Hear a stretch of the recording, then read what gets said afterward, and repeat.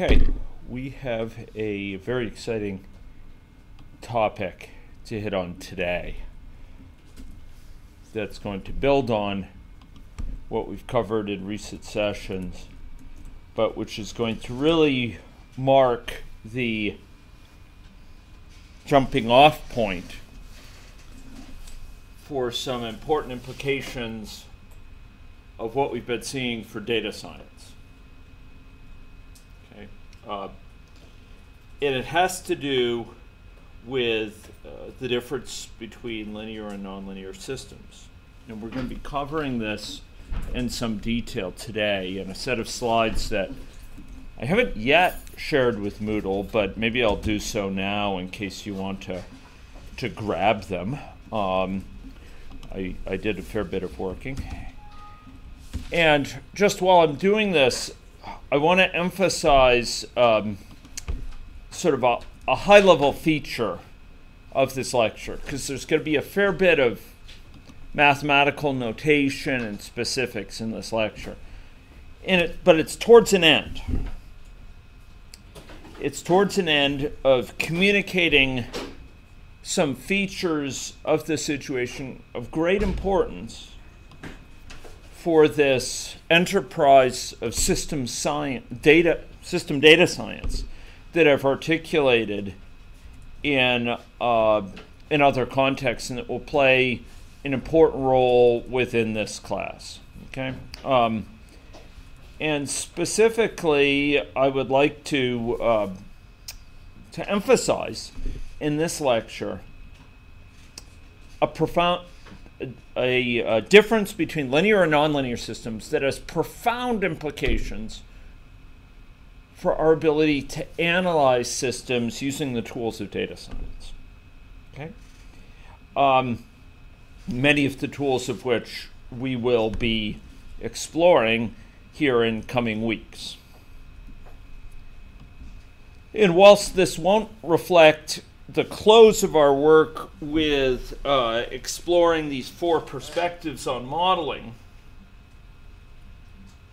it will sort of start to orient us towards the coming module on systems data science. And indeed, that will be gathering steam in coming lectures as we explore nonlinear systems. Okay? Now, the reason that we're going to be taking that on as a challenge for nonlinear systems is because with nonlinear systems, we have this phenomena that the whole is greater than the sum of the parts. We have a system that cannot merely be reduced into its pieces. By contrast, in linear systems, the behavior of the whole is really the sum of the parts. Each of those parts basically contributes in a fairly straightforward way to the system as a whole. And if we want to understand how the system as a whole responds to some input, we can do so by simply considering how it responds to the decomposition of the input into characteristic pieces. And if we know how the system responds to each of those pieces, we know how it responds to the whole.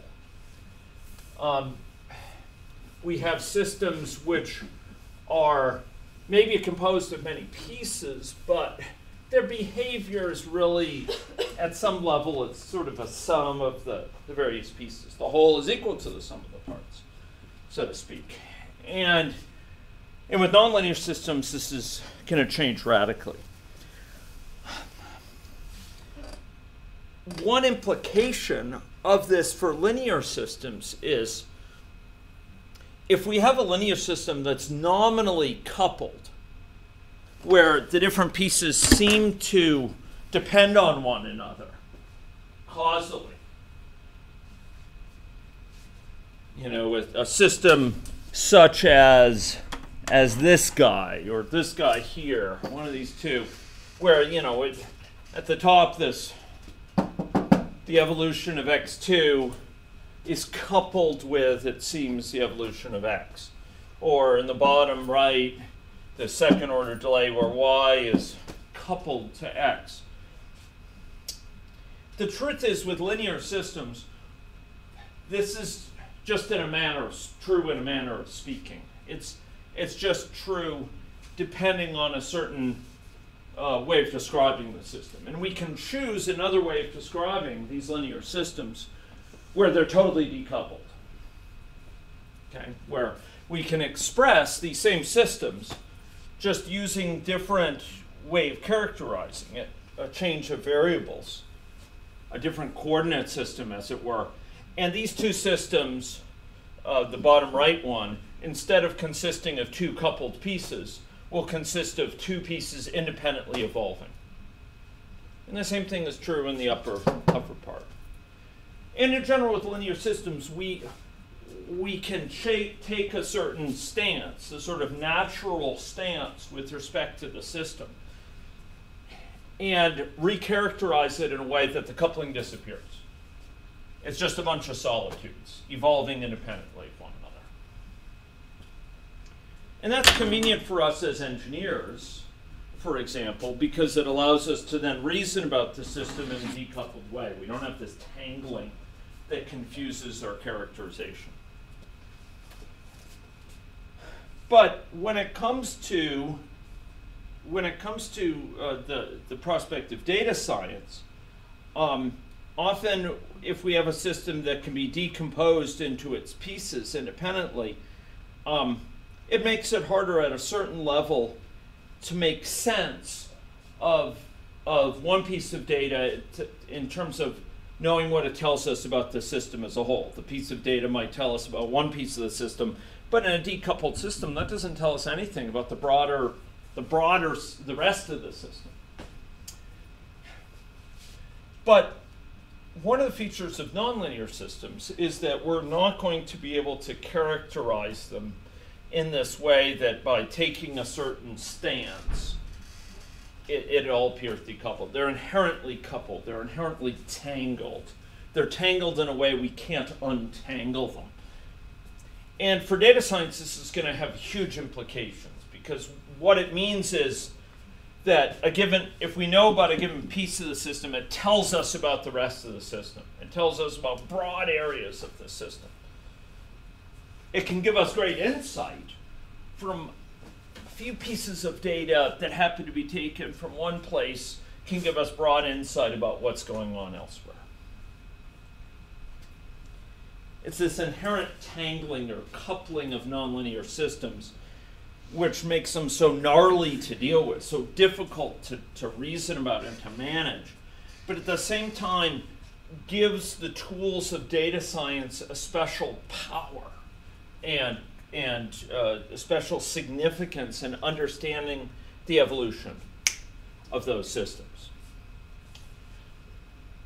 And that's where we're going. That's where we're going with this course. That's where we're going with the next bunch of lectures. We're going to be explicating this in more detail. And today we're going to take our first few faltering steps towards that with a fair bit of math, but with that noble goal in mind of being able to reason about reliably these broader tangled systems from small pieces of them. Okay? And our first few faltering steps in that direction that we're starting with today, with which we start with today, are going to take a look at linear systems and recharacterizing them in an independent way, reframing them in a way that decouples them.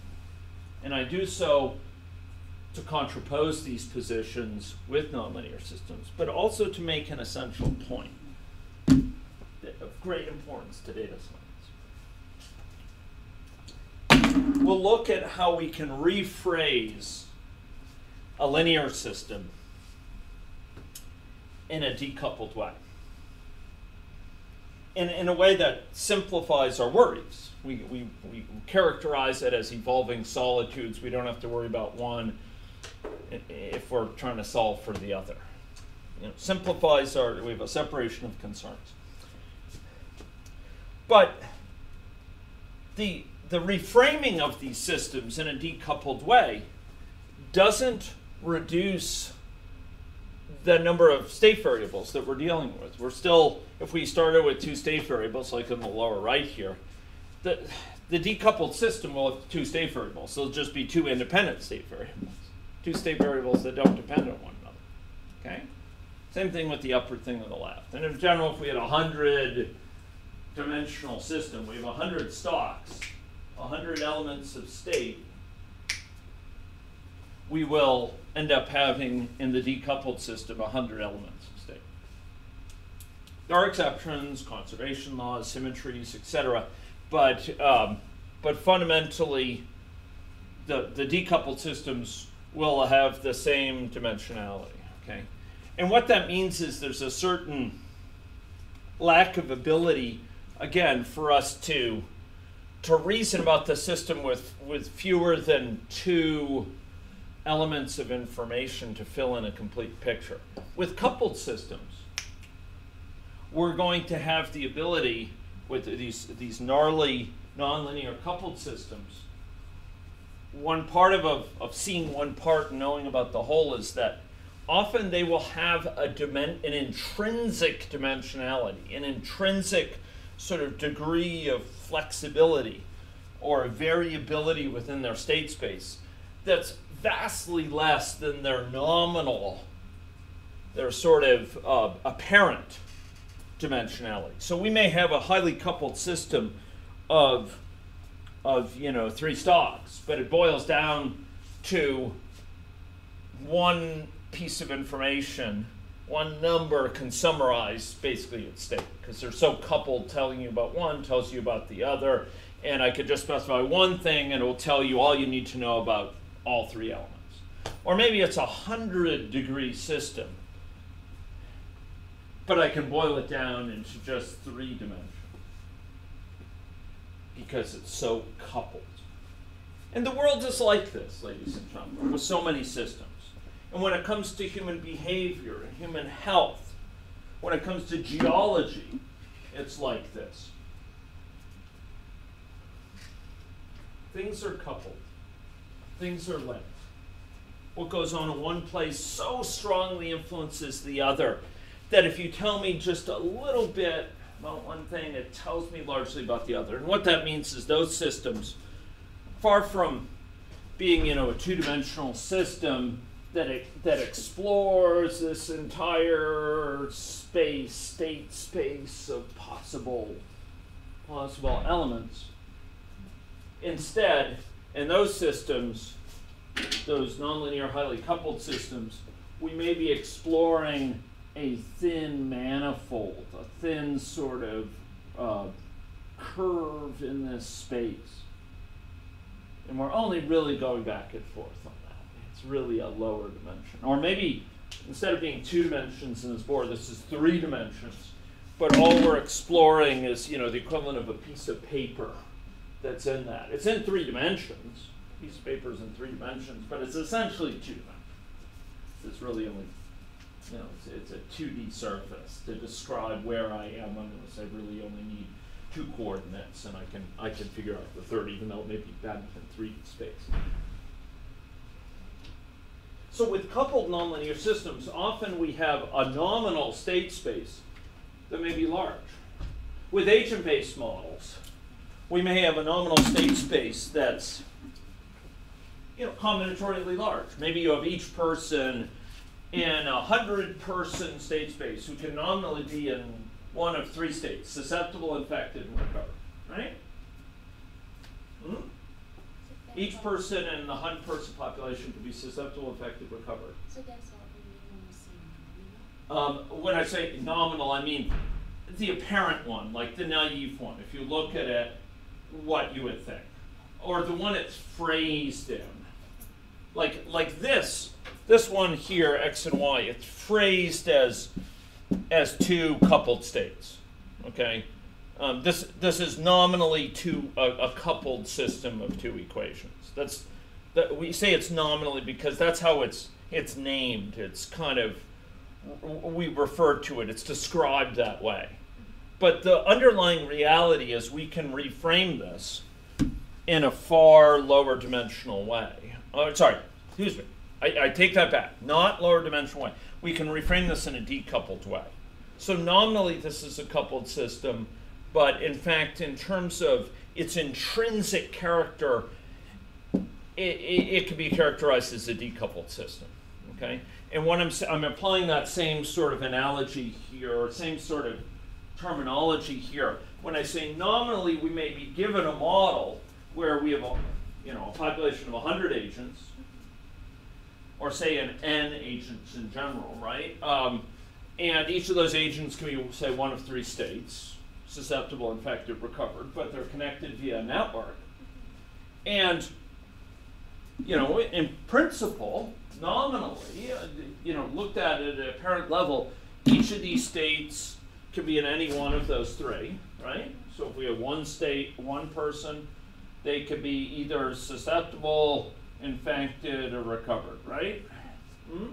So there's 3 possibilities. Maybe they go back here, right? They can wane immunity, and they're coupled. So each person, the first person could be in any of 3 states, right? The second person could be in any of, how many states? 3 states. Third, 3. In terms of the set of possible states the whole system could be, if we had to go through and count how many possibilities are there, what was this one? 3. 3 for that one, 3 for that one. And in general, this would be 3 to the n, right? Which is a big number, kind of, it's like 100. And so nominally, there's a massive number of states the system could be in. But if you actually look at intrinsic state space, the actual explored state space,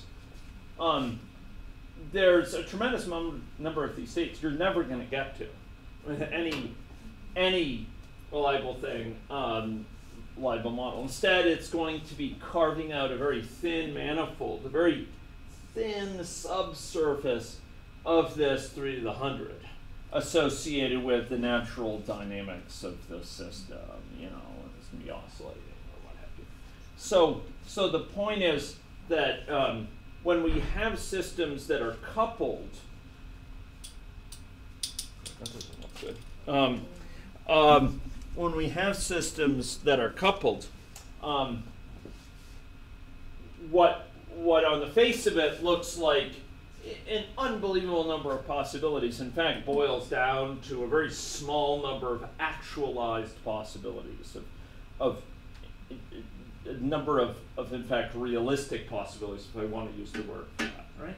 And our systems are like that in the world. Knowing about one portion tells you about all sorts of portions. If you were to find a random point in the day, and you were to say, where is Professor Osgood? And you find out, oh, okay, he's in this classroom teaching a lecture. That tells you a huge amount about my behavior, right? I'm not doing my morning workout here. I'm not sitting here and sleeping, right? I'm not. I hope I'm not using this as a washroom. I'm not here going through and through my emails, right? Knowing about one thing tells you a lot about my other. It tells me about my physical activity level in this room. I'm probably standing and walking around a little bit, but I'm not totally sedentary. It tells you about my verbal behavior. I'm probably not sitting here mute.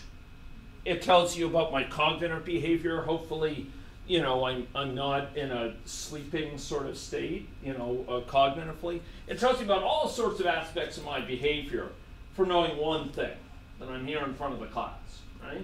And it tells you about your behavior.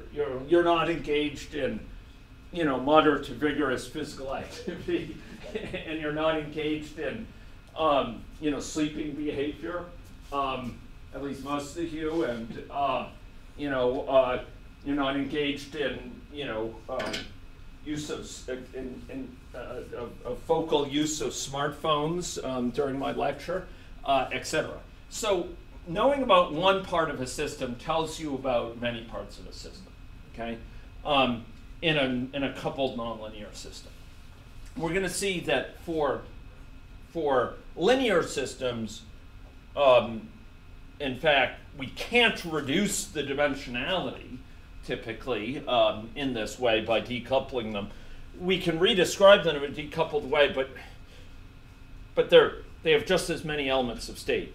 It's by virtue of the fact that we cannot recast these nonlinear systems in a decoupled way that we can start to reason about them in a more expansive way with the tools of data science. That a piece of knowledge about one part of the system will tell you a world of knowledge about the rest of the system. That coupling gives us great insight in terms of data collection. Okay. So this is where we're going, and we're going to begin today with some explorations that are rooted in linear systems and in linear algebra. Okay, so you'll recall from this floor within the past few lectures, I articulated 4 different common ways that we characterize the action of a matrix. And in various expositions within the past few weeks, I've gone from one characterization to another. For example, I'm characterizing the action of a Jacobian on some displacement vector.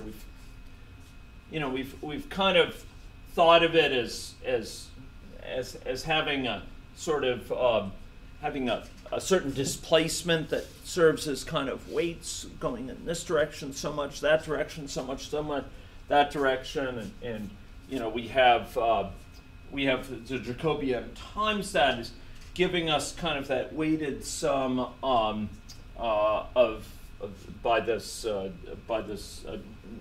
each dot product of each row. I should say of each row by a vector, by this dot product with a vector. I'm going to be focusing on another perspective here and the weighted sum of the columns of the matrix here.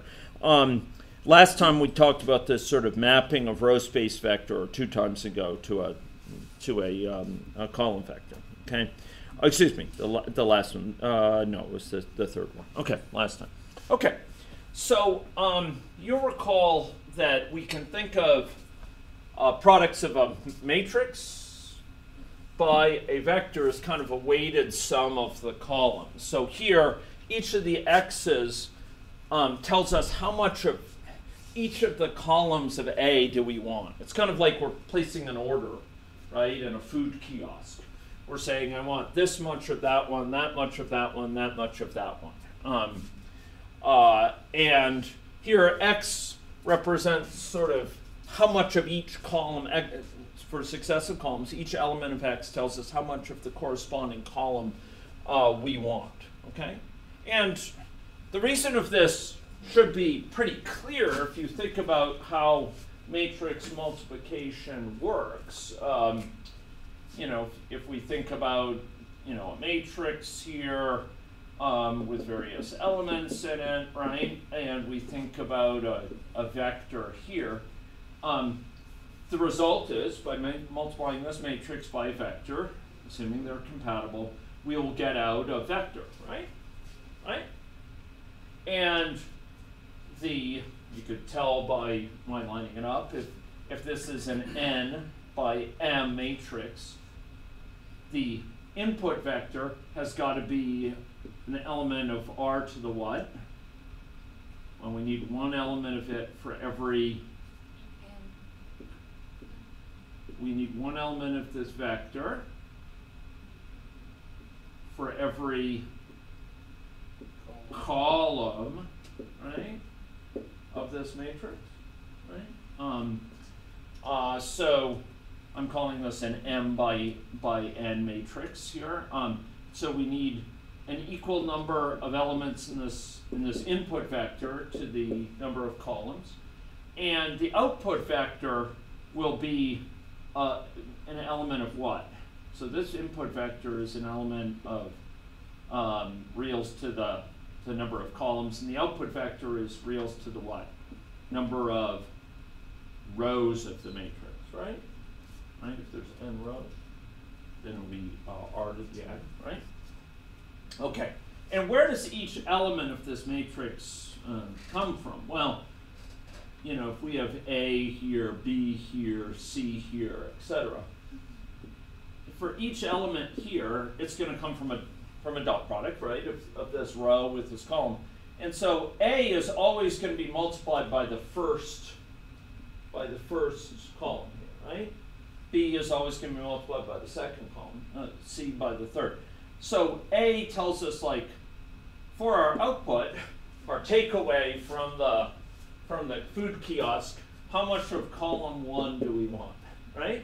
If this input vector is, if this is y equals ax, if x is first element is 1, and all the rest are 0, what do we get out? We get out the first, if this is 1 and all the rest are 0, what do we get as a result of matrix multiplication?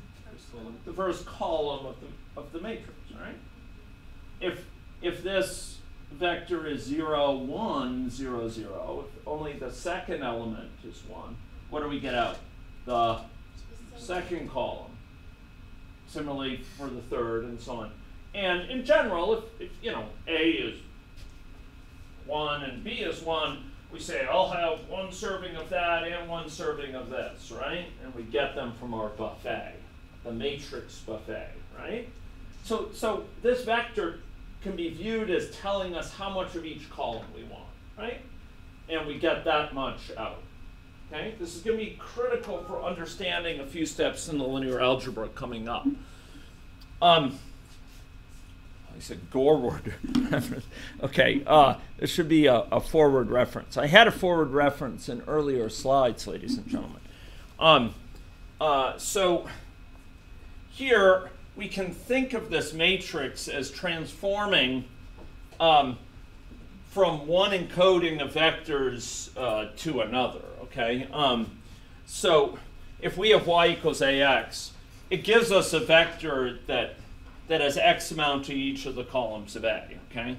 And if we flip that around, this is critical. This point of reasoning is critical to understand what's coming up. If I have y equals ax, basically y, the output, is basically tells us what vector has each of these elements of x is amount of the columns of x in it, right? That was crudely put, but x is telling us how much of each column of A we want, and that's what will give us y, right? So by the flip side, if we were to multiply by A inverse on both sides, and I'm assuming this is possible, I don't want to get into that rat hole. If we assume multiplied by A inverse on both sides, we get A inverse times y equals x. So, in other words, what this is telling us, what is x telling us here? The output here, if we have A inverse y equals x, the result of A inverse y is telling us how much of each of the columns of A is in y. Right? That's what it's telling us. It's telling, hey, how much of column 1 is in y? How much of column 2 is in y? How much of column 3 is in y? That's what this gives us. It gives us a statement of what y is in the column space of this matrix. It tells us how much of how much of each column of A is there in each of the elements of y. And in general, you can think of this matrix as kind of multiplying by a vector that tells us how much of each column we want, and it will give us a resulting vector that has that much of each column. And here, by multiplying by A inverse, we get back that sort of that order, how much of each column we have in y. Does that make sense to people? So this is going to give us how much of each of the columns of A are in y. It's going to be central for what's coming up. Okay. Okay, so if I had more time in this course, I'd talk about eigenvalues and eigenvectors. But I trust that you will remember from your undergrad undergrad courses, and of course in linear algebra, the notion of an eigenvector. What is an eigenvector for a matrix? At a rough level. Well, it's a vector such that if we have an eigenvector E, it's a vector such that if this is an eigenvector of A, if E is an eigenvector of A, if we multiply A times E, what do we get back?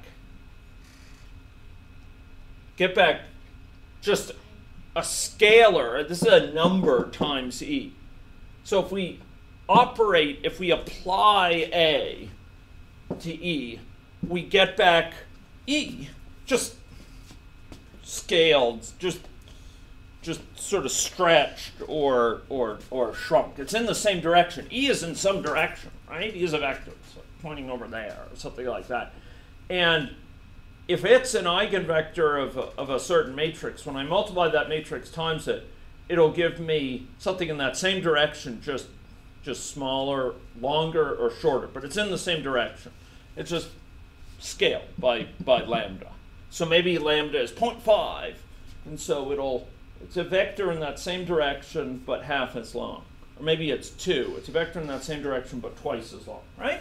That's the property of an eigenvector, and its accompanying eigenvalue. And it's kind of it's a natural vector of A. It's kind of a characteristic vector of A, if I can use that word informally, not in its formal mathematical sense, but it's a kind of natural way it's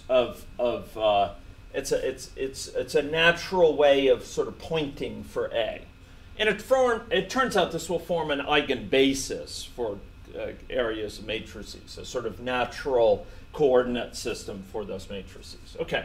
So suppose we have vectors, x1, x2, x3. Each of these is a vector, okay? So each of them looks like this. X sub I, comma, they have a first element, they have a second element, and they have n elements, okay? So this is for xi.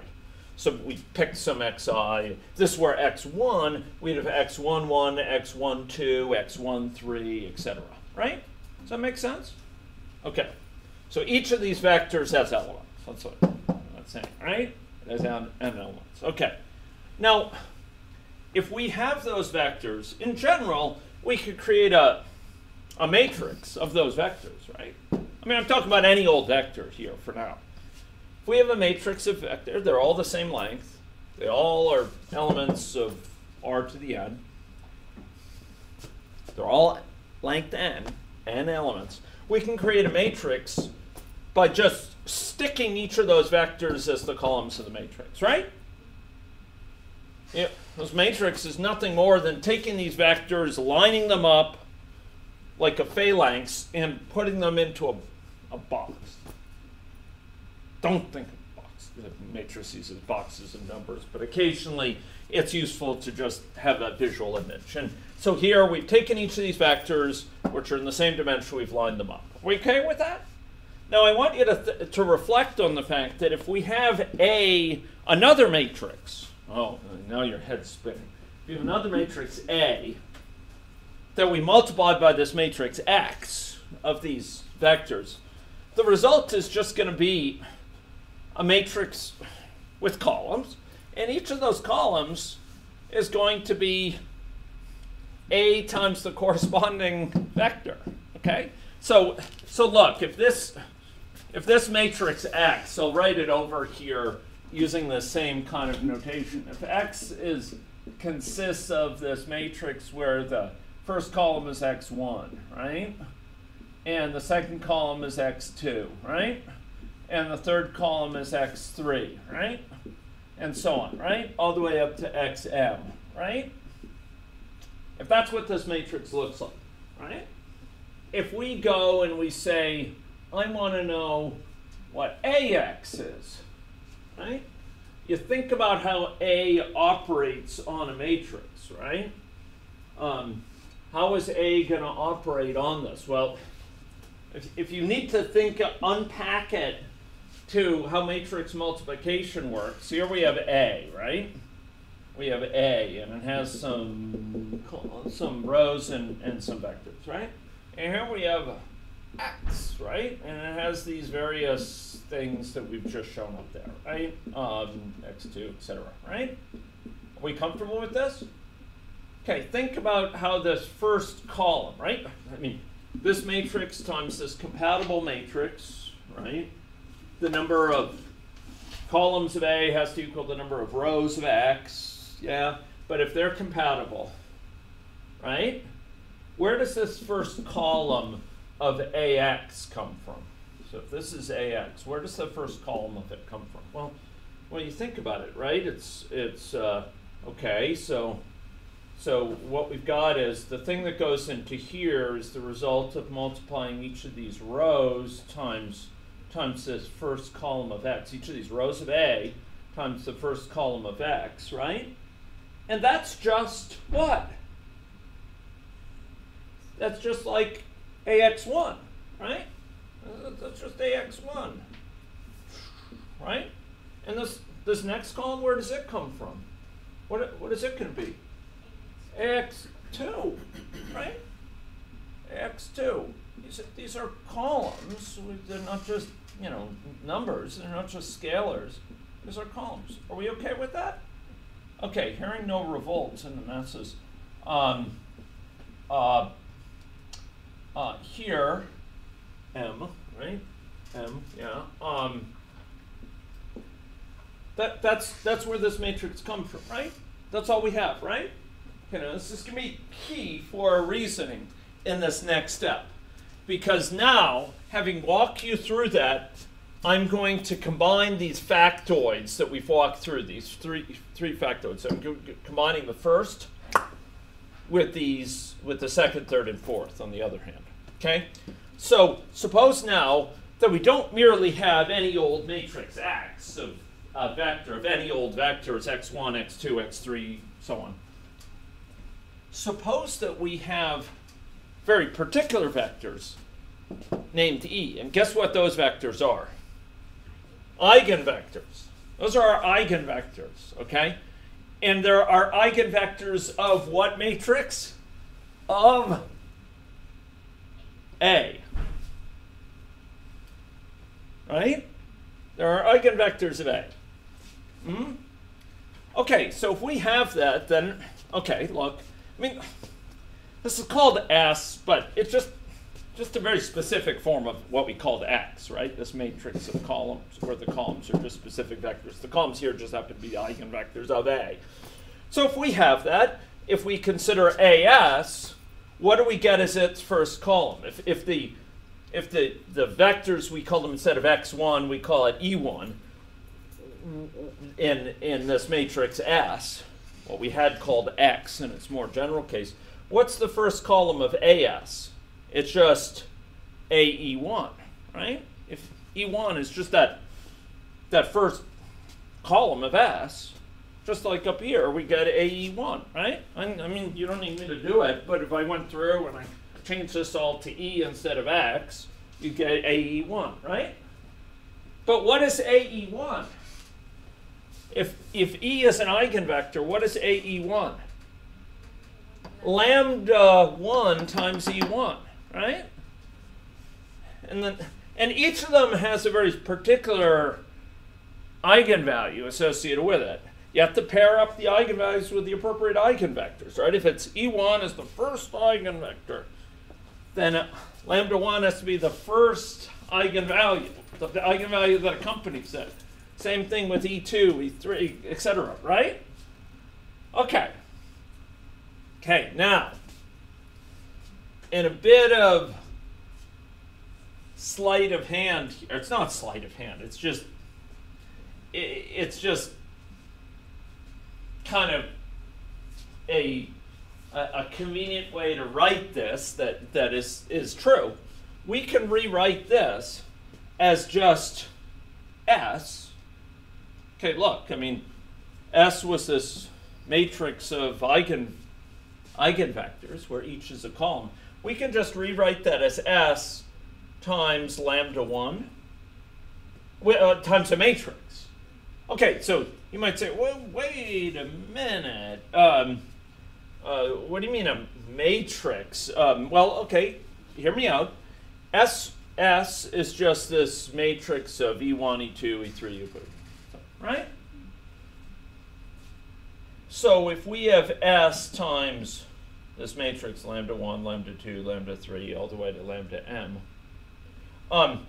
think about how this plays out, right? Remember multiplying a matrix by a vector.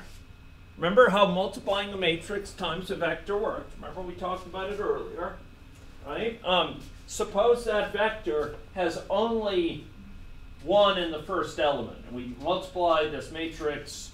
We multiply a matrix. Let's call it a matrix this time. We'll call it S times this vector, where it's just only the first element in that vector is 1, and the rest are 0. What do we get out? You would get out the first column of the matrix, right? You get that? If that vector had 0, 1, and all the rest 0, we get, if we multiplied that matrix times the vector, we get the second column of that matrix out, right? So suppose the first column of the matrix, indeed, it's like 1, 0, 0, 0, 0, 0. But instead of 1, it's lambda 1. What do we get out? First column.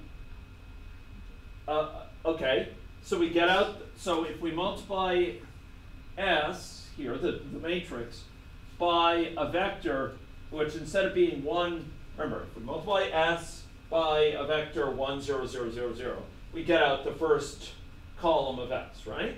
If we multiply it by, let's just simplify, we'll say 2, 0, 0, 0, 0. What do we get out? Twice the first column of S.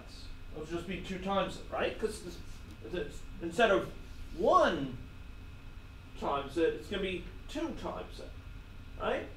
Do you get that? Because look, I mean, remember, each element of the output vector, we're having S times some vector. Each element of the output vector is just taken from the dot product of the rows of S times that vector, right? So we have S times some vector V, right? And the output vector is just coming from the dot product of the rows of S times with the dot product with V, right? If V is 1, 0, 0, 0, 0, yeah, we get the first element of each row multiplied by 1 plus 0 times an S, 0 times an X, right? If the first element is 2, we get 2 times whatever in this column of the matrix, right? Plus 0, 0, 0, 0, right?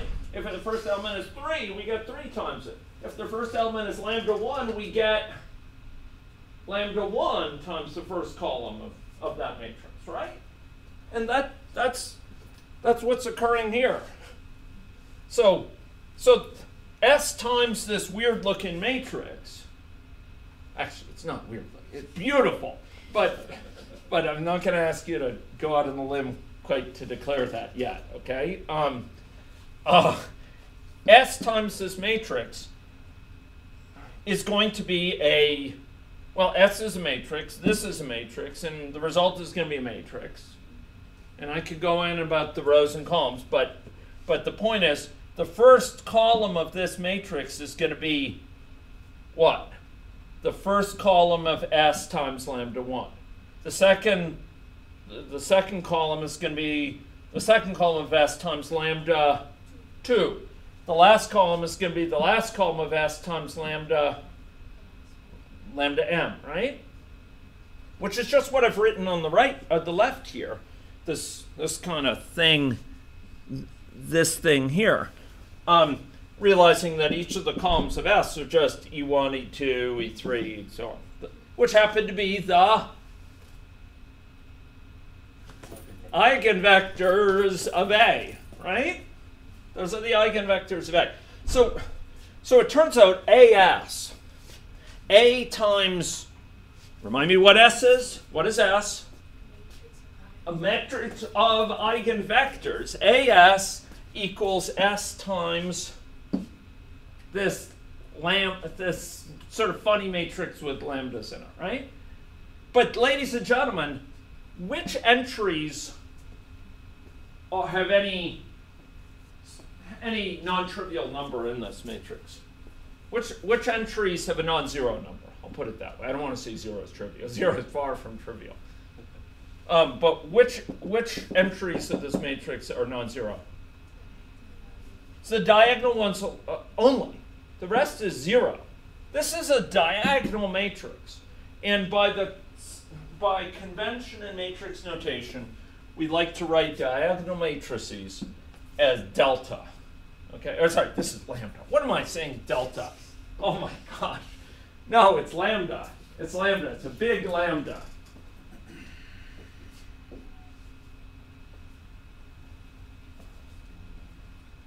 Are you familiar with Jerry Sussman's papers? Lambda, the ultimate imperative. Lambda, the ultimate declarative.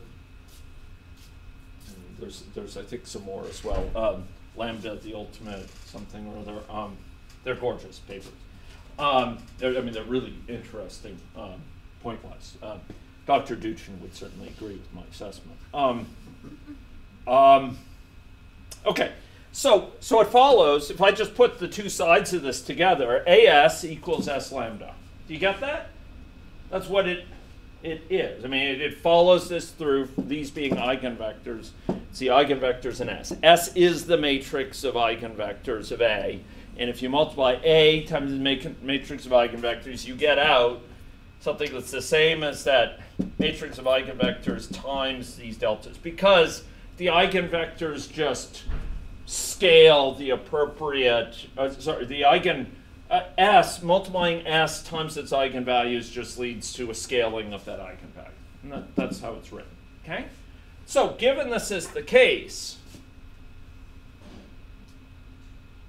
if it's a nice situation, I'm not going to go into that, involving orthonormal eigenvectors, or even just normal eigenvectors. They don't have to be orthonormal.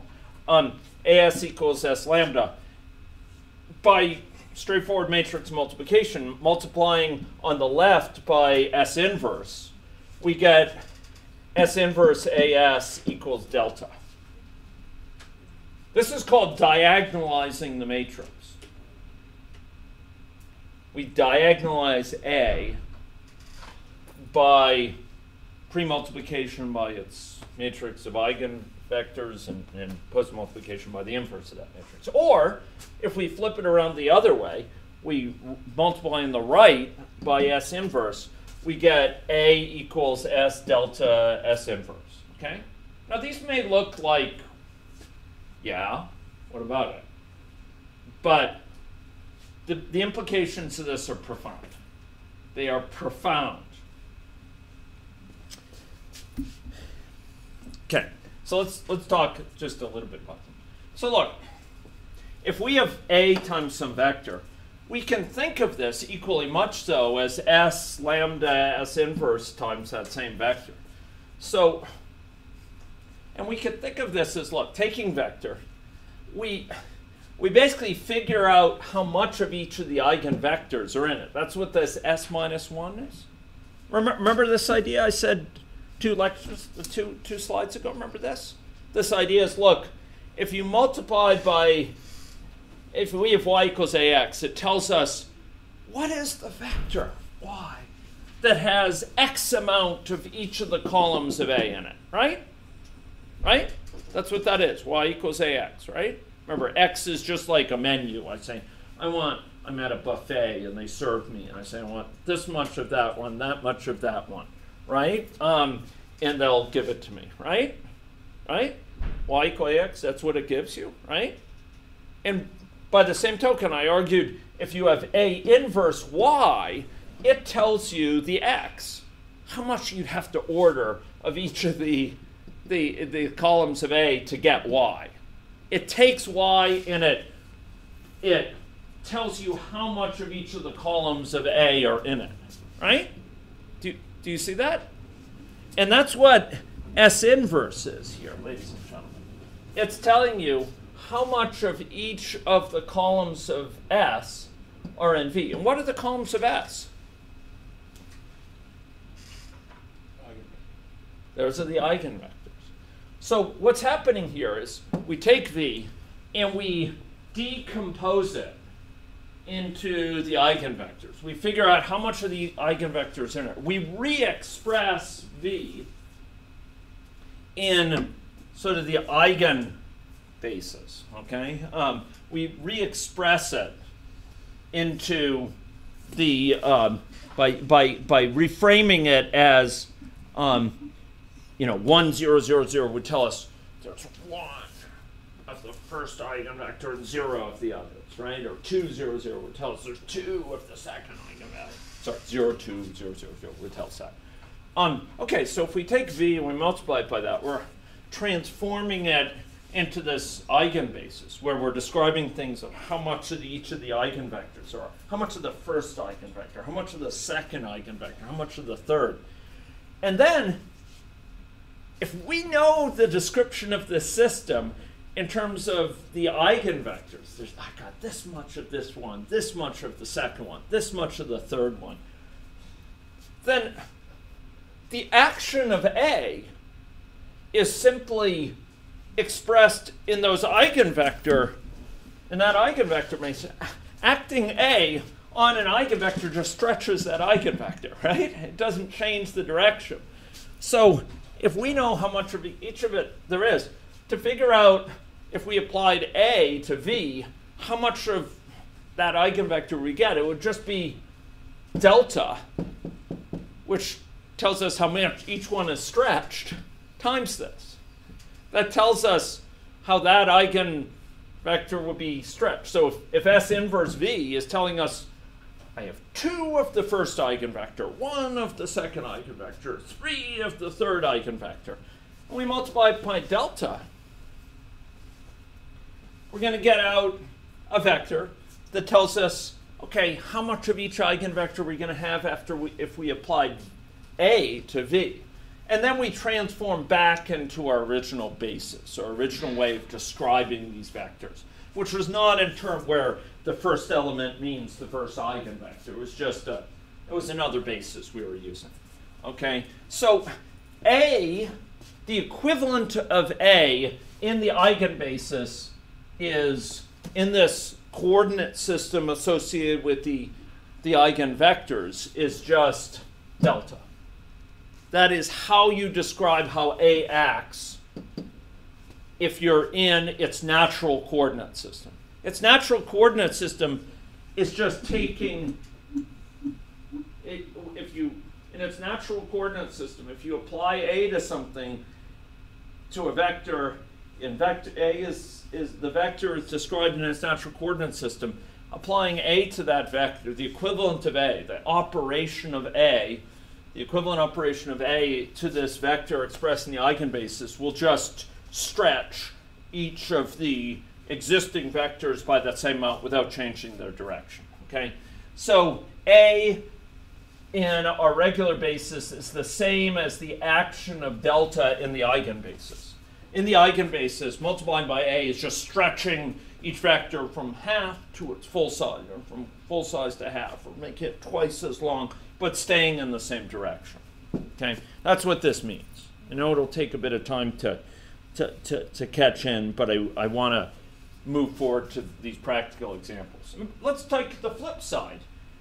This diagonalization. Okay, we can re-express A in the eigenbasis, figure out what its eigenbasis characterization is by taking S inverse AS. Okay, to diagonalize A, we just multiply on the left by S inverse. What is S again? Remind me. Matrix of eigenvectors of A. And to diagonalize it, we can just express it in this way. We just multiply it by S inverse on the left and a S on the right. So get the equivalent of how lambda operates. We start with a vector in the eigenbasis and get the equivalent vector. So if we want something on a regular basis that mirrors the action of lambda in the eigenbasis, we can express it in this sort of way with A. Okay, I want to talk about these examples now. So here we have a set of examples. These are linear systems. We've seen that. These are linear systems. And I want to recall, with a linear system, its characteristics. Okay? Okay. For a linear dynamical system, we've just been talking about matrices in general, and none of this right now, up to this point in the lecture of the slides, we haven't been dealing with dynamical systems. When we're dealing with the dynamical system, we're dealing with its change, and change in general, which depends on its current state, S, right? Now, for a linear dynamical system, I argued several lectures ago from this podium that we can re-express this as a matrix times that state. So with a linear system, if we have a given state, the rate of change of the system here, S dot, is equal to some function of state. It depends on the state. That's what makes it a dynamic system. The rate of change depends on its current state. But how does it depend on its current state? Well, it's in a particularly simplistic way. It depends by just some matrix times S, right? And what is this matrix? This is the Jacobian matrix. And we unpacked that before, right? We unpacked it from F, right? We saw F sub x is just the rate of change, or just F, the first element of F of S. Considered as a vector, that's the first element of that vector. And here we're dealing with the partial derivatives based on displacement. And I actually say around S, but we don't need that for a linear system. It's all can be considered around 0. We don't have to make it predicated around a certain point. So in general, we'll just write S dot equal JS, okay, for a linear system. I'm using J to remind us it's the Jacobian, okay? It's the Jacobian associated with this F of S. Okay, now, consider a matrix S whose vectors consist of these eigenvectors. Okay, it's columns of various eigenvectors, right? This sort of thing. It's columns are these various vectors. But they're the eigenvectors of what here? Of J, of the Jacobian matrix, of this matrix. Okay, so we've got this Jacobian, which comes from linearizing this function. Well, but it is linear in this case, so we've got this Jacobian matrix. For a linear system, that Jacobian matrix is going to be constant. It's going to be constant, right? It's not going to depend on state. If it depended on state, if this Jacobian depended on state, change for state, we'd have a nonlinear system. But in this case, it's constant. So we can consider a matrix here of the eigenvectors of that, right? And more than that, if we have that matrix of eigenvectors of the Jacobian, U1, E2, and so we can rephrase this. Jacobian is equal to this. Or just, because the eigenvectors in S are the eigenvectors of the Jacobian. So we can say J equals this. There's some expression of J in its eigenspace, its preferred coordinate system, its natural coordinate system of J, its own coordinate system, eigenvector, eigenvalue. There's some expression of it in that natural system as delta. Do you get that? Okay. And this was just what we did in the previous slides, but we're applying it to Jacobian. Okay. So, look. So if we substitute this in, we're just substituting in here JS. We just get S lambda S inverse S. And look, it takes time for me to write these arrows and so on. So I'm just going to write it as S. Forgive me, but I'm just going to write it as S. Okay. I like the arrows too, but. So the smallest S is represented representing the The change in the small s system? is the state. It's the state vector. Okay. It's the state vector. It says like, you have 1 susceptible, 3 infected, and 0 recovereds, right? Yeah. Okay. Okay. Now, remember, I said at the start of this lecture that we're going to discover that coupling in these linear systems that we may see nominally, that we may see on the surface of things, by redescribing it, by changing our coordinate system, by changing our way of describing the system, our naming of the system, that can go away. We can have solid. And here's the thing. Okay, we're going to choose to re-express the system, s dot equal s lambda s inverse s.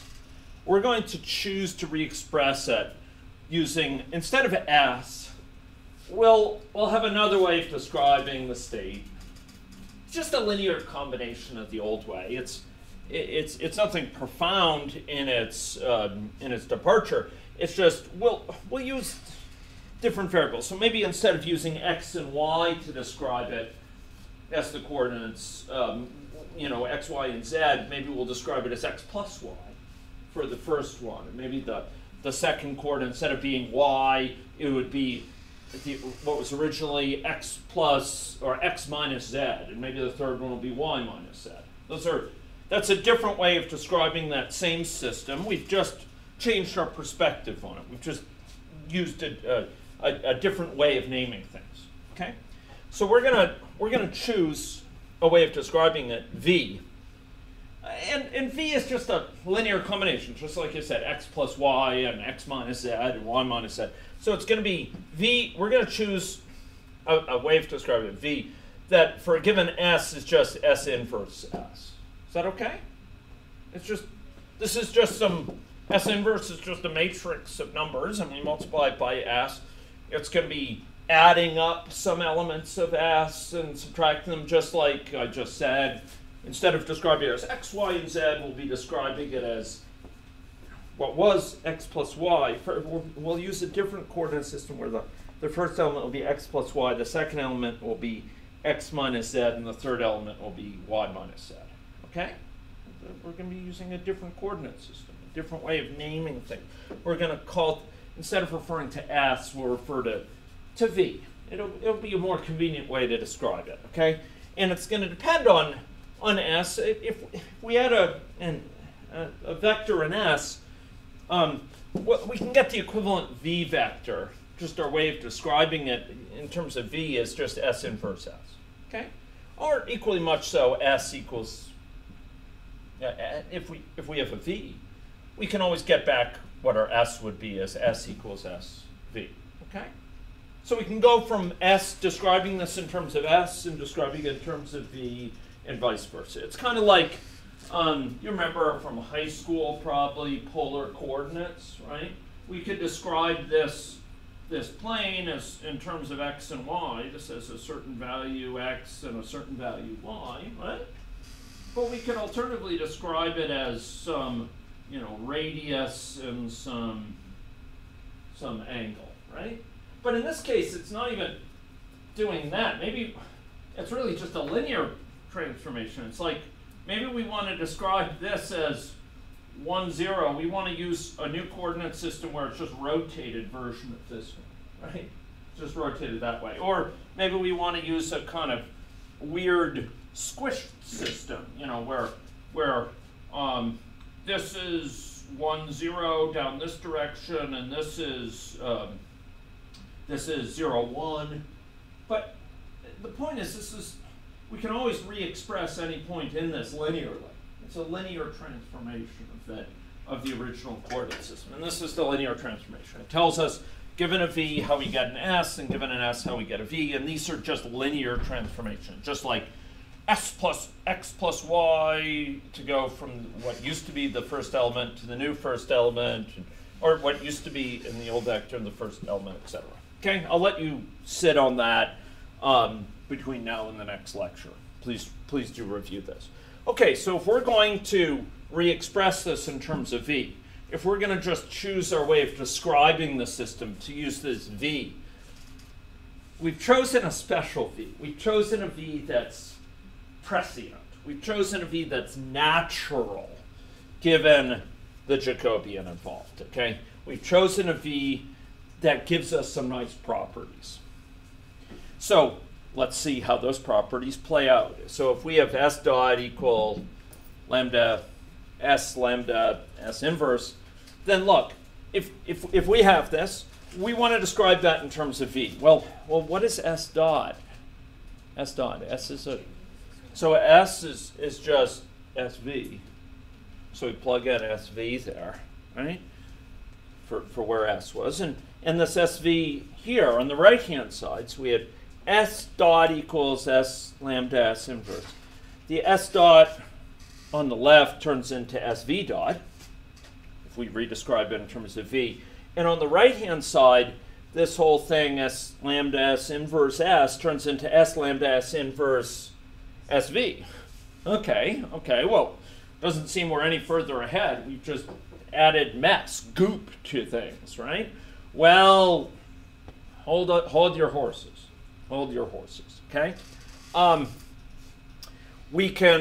Let's simplify a little bit. Do you see an opportunity for simplification? What do you see? S inverse S. Well, that's just asking to be simplified. So, we'll sort of telescope that. We'll compress it, right? And we have SV equals S lambda V. Okay, well, that's nice, but we still have this pesky S around. How do we deal with that? We multiply on the left-hand side by S inverse, and then we get, because the S is appearing on both sides. So we, assuming S inverse exists, which for the system which we're going to be dealing with, or we're going to be confident about, this just means V dot equals lambda V. We've re-expressed this dynamic system as a dynamic system in V. It's the same system. We've just used a different way of describing it. We've just used different labels for things. It's the same system. But this system is a special system. Why is it special? Because delta is what? What sort of matrix is delta? It's a diagonal matrix. And what this means is that each element of V is evolving independent of the others. Each one only depends, each state vector of V, each element of V, each state vector, each state variable within V, its evolution depends only on its current state. It doesn't depend on the state of any other. This is a diagonal matrix, ladies and gentlemen. It's a diagonal matrix. So if we have a diagonal matrix here, it's good stuff, but got to come to an end. Okay, we have a photographically captured. So if we have, some V dot equal lambda V, right? This lambda V is just this lambda 1, lambda 2, lambda 3, all the way down to lambda n, or m, in this case m equals n. And then we've got V, right? Which has these elements, right? So this will give us a vector. And what is it going to be? Well, the first element of this vector will just be this lambda 1 plus the first element of this vector plus 0, 0, 0, 0, 0 times the others, right? The second element of this vector will just be 0 times the first plus lambda 2 times the second element of the input vector plus 0, 0, 0, 0, right? So all that's going to happen is that we will get whatever this is. If this is V1, V2, V3, V4, all the way down to Vn, what we're going to get out is lambda 1, V1, right? Lambda 2, V2. It's just each element of the original vector is going to be scaled by the appropriate lambda. Do you get that? Get or not? Well spoken, Refi. coding like a pro. God or not. God. So here we have expressed this system in a decoupled way. The evolution of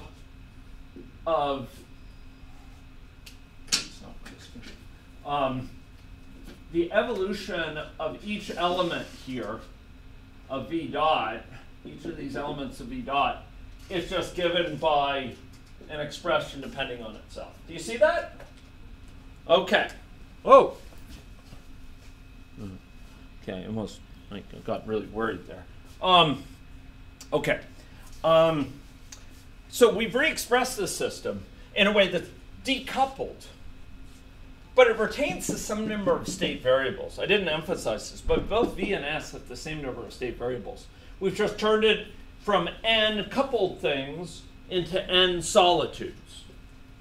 We still have to specify the state of the system, what its state is. We still have to use the same number of elements of our description, one for each of the state variables. We don't get any freebies here.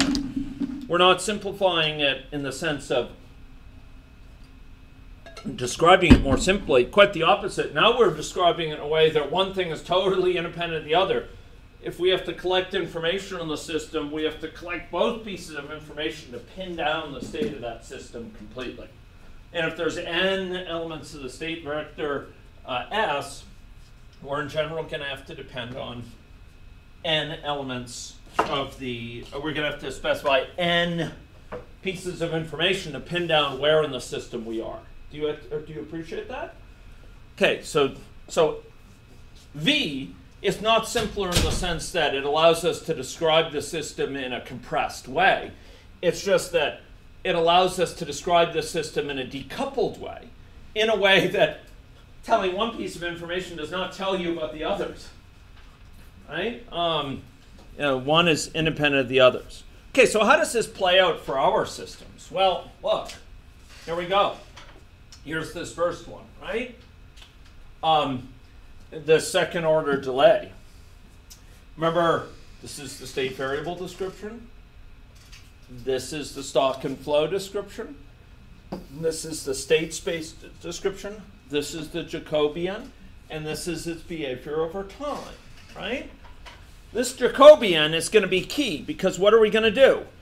We are going to take its eigenvectors. We're going to use that to diagonalize it to get to this diagonal description, this decoupled description of the system. So this is what we're going to do. We're going to take its Jacobian. We're going to compute its eigenvectors, which happen to be this, 0, 1, and minus 4, 4, and 0.89, okay? And we are going to then re-express the system in that eigenbasis, in that sort of natural coordinate system for this Jacobian. This Jacobian whispers to us that there's a certain natural way of describing this system that allows, it's natural in the sense that it's decoupled. We don't have to worry, each one evolves as a solitude. We don't have to worry about one when we describe the other. But equally much so, information about one doesn't tell us anything about the other in that natural system. But here, if we re-express it using this formula we saw earlier, delta equals S inverse AS, where S is the matrix of eigenvectors, this is the decoupled system. Minus 0.5 and minus 1 here. And these elements on the diagonal, do you recognize this? This is a what type of matrix? A diagonal matrix. And the elements of this diagonal matrix are none other than what?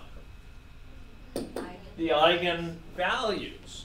So what this is telling us is this system can be described most naturally, or in its natural language, as according to a system which is decoupled, where one element doesn't depend on the other, and one of them decays at a rate of 0.5. It's decaying.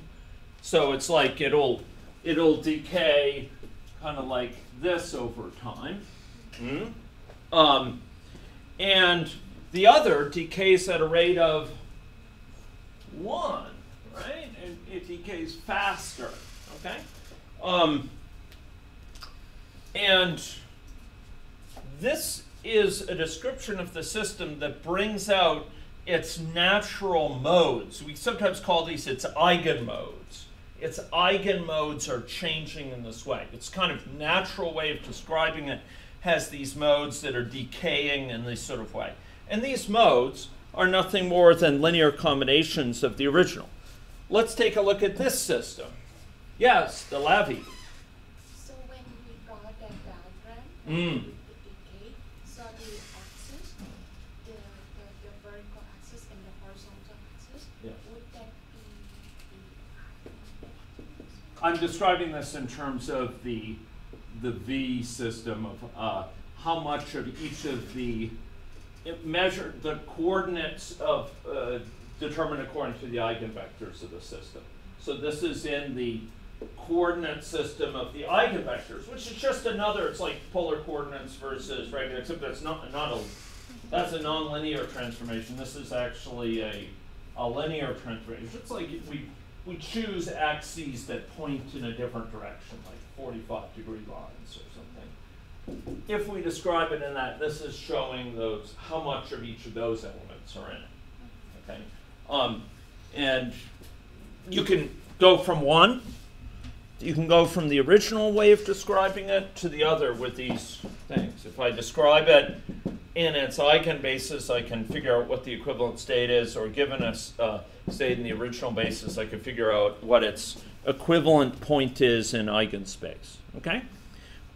Okay, so for this system, which nominally is coupled, we have x2 and x, or I call them separately y and x, and evolution of x depends on x2 as well as on itself. That's why there's that feedback there and this mumble. Why? Huh? Mumble. This is the wrong diagram. What? Mumble. This is the wrong diagram. I'm sorry. Oh, this is horrible. But the diagram I meant to show actually has a coupled system where the evolution of x depends on what I'll call, or y depends on x, and x depends on x. You could frame it that way. Okay? The next slide? This one. Thank you. So mumble. This is like an independent one. That's this slide. Yeah, this is the one. I'm not sure why that imposter was in there. But this is P and perceived P, and the evolution of P depends on its own sort of dynamics plus the dynamics associated with perceived P. Perceived P depends on perceived P depends on its own state plus P, whereas P depends only on perceived P. Okay? And here we go, and here are its underlying state equations. This is its stock and flow description. This is its state space characterization. This is its dynamics over time, and here's our Jacobian. And it looks like a gnarly, tangled system. But lo and behold, you characterize it in the right way, and you can characterize it in a way that is decoupled, but uses... What are these? These are imaginary numbers. So it actually requires going beyond real numbers here in characterizing, being comfortable with eigenvectors that are characterized in complex terms. So it doesn't always map directly to a physically intuitive sense nominally about a combination of variables. Because we're out of time, I wanted to just comment on where we're going next time. Ladies and gentlemen, what I've shown you is methods that allow us to, with linear systems, characterize what is nominally a coupled system, a system where one thing is tangled up with the others, where the evolution of one part of the system depends on the state of the other of itself and of other parts of the system. We've shown for linear systems how we can reframe that problem. By choosing a different way of describing it or naming it, we can characterize it in a way that's decoupled, where each component depends on its evolution, depends on its current state, but only that current state, not the state of other things. Now, that poses opportunities. We can describe the system in a natural way as decoupled solitudes, but it gets in the way if we want to infer from one piece of information about the rest of the system. Because indeed, the decoupled system, if we have information about any one component, it doesn't tell us about the others. We're going to nonlinear systems where the kind of reverse is true. We can't express the system in this linear way. Fundamentally, the Jacobian is not going to be constant anymore. It's not going to be a constant invariant of where we are in state space. Instead, it's going to vary in different areas of state space. This partial, this thing will, far from being constants, which would imply f is linear, we're going to have things like xy within f, f times or s times I. And if we take the derivative of that with respect to a given state variable, say si, the derivative of it with respect to s, we get out I. And the values of this matrix will depend on the state. Okay. So we cannot decouple the system in this way.